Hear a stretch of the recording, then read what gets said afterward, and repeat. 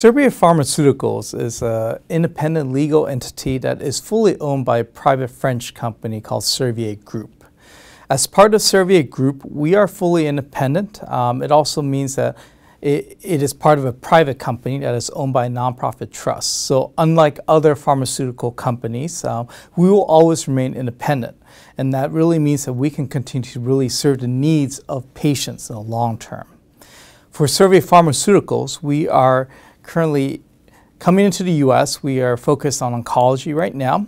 We have a marketed product for pediatric oncology, and our real goal is to grow our business within the U.S. and really continue to serve patients both within oncology and potentially outside of it.